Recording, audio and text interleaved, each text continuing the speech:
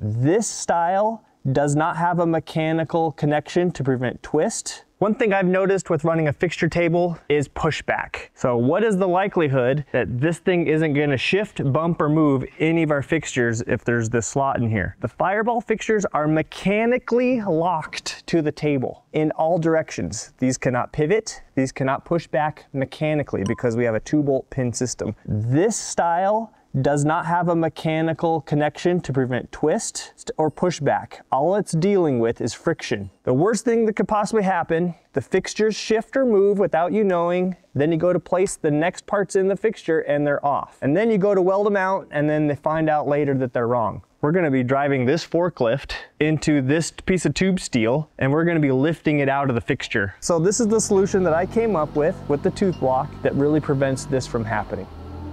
Oh, oh. See exactly what I was talking about. Did it move since we bumped into it?